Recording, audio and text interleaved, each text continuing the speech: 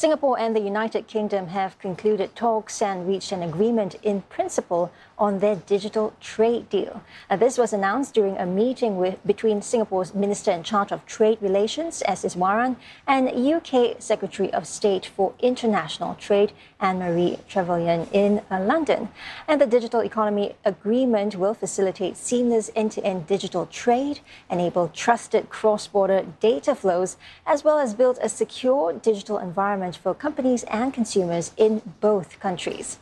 Under the agreement, both sides will support electronic payments and paperless trading, as well as electronic commerce and other digitally enabled activities like data analytics and AI.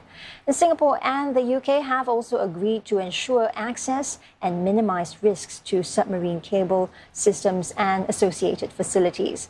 The deal will also help ensure that source codes and cryptography used by companies are protected to build trust in their digital markets. Well, for more on this, we are joined by Natalie Black. She is the UK Trade Commissioner for Asia Pacific. Natalie, thanks for joining us this evening. This is the first digitally focused trade agreement ever signed by a European nation. And we want to know what makes Singapore the UK's top choice for a digital trade agreement. Well, firstly, thank you so much for the opportunity to join you today. This really is an exciting announcement.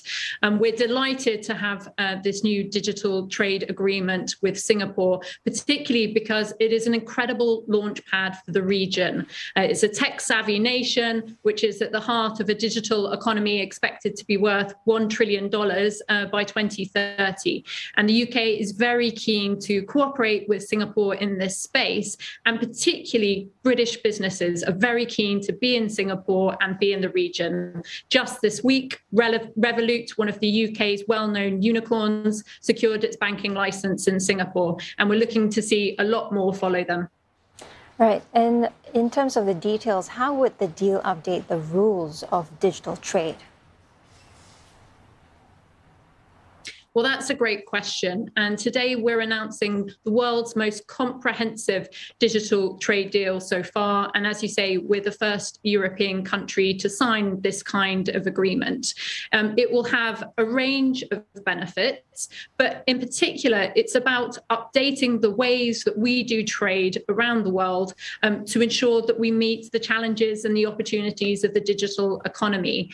But in particular, this agreement will make it's easier for all businesses, SMEs, multinationals, startups to do business in Singapore and in the UK.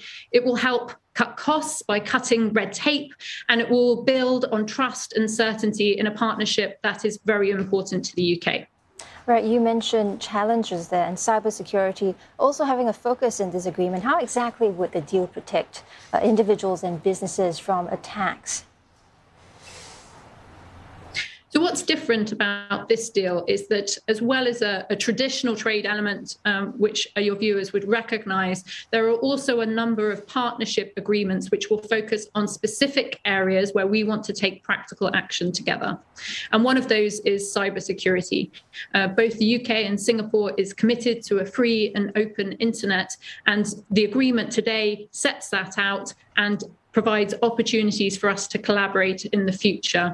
We have a strong track record of UK cybersecurity companies in Singapore, particularly Darktrace and CyberOwl. And so this framework will deepen that cooperation. Right, deepening cooperation. Now, the UK is Singapore's largest services trading partner in Europe, and both sides clearly enjoy strong economic ties. What other deals are in the pipeline? Well, I think the important point to make today is that the digital economy partnership is one thing. Now what we have to do is put it into action. We are just getting started. So this is not just about the bilateral relationship. It's also about how we cooperate together in the region. You'll be aware that the UK is applying to join the Comprehensive and Progressive Trans-Pacific Partnership, and that's an area that we'll be working together with Singapore over the coming year. Right, stronger trade ties between UK and Singapore. Thank you, Natalie Black, UK Trade Commissioner for Asia Pacific.